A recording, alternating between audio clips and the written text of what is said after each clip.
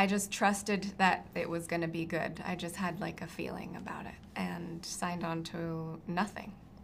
But it felt safe that way because, yes, he is a newer filmmaker, but my company is technically a newer company, but I've made a lot of movies, and it felt like I finally had an opportunity to create something from the ground up and really protect it and follow through until the very end.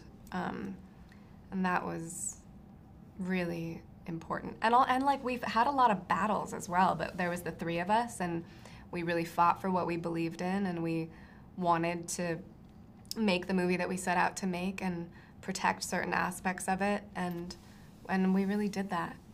So I'm really proud.